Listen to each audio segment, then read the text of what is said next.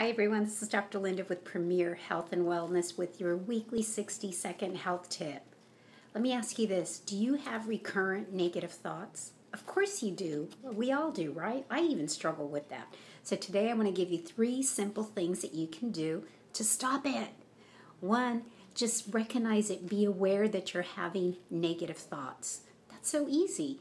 And if you're having them, just stop it. Think about something positive. Think about something that you enjoy. It's that easy. Just swap it. Number 2, write out 3 positive questions that you can ask yourself throughout the day, such as, why am I so loved?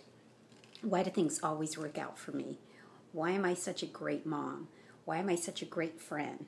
Or what can I do today to make my life better? What can I do to be a better mom? What can I do to be a better wife? What can I do to be a better boss? What can I do to be a better employee? How can I have more fun today? Those are some 3 positive questions you can ask yourself throughout the day. And write three words that describe the person you want to become. For instance, my 3 favorite words are, I want to be more loving, more more confident, more passionate. Those are some 3 words. More, encouraging. Those are some good words to use, right? So what is the ideal person? What does the ideal you look like? What is a new you that you would love to just instantly be and be able to just do it without any effort? So think about those 3.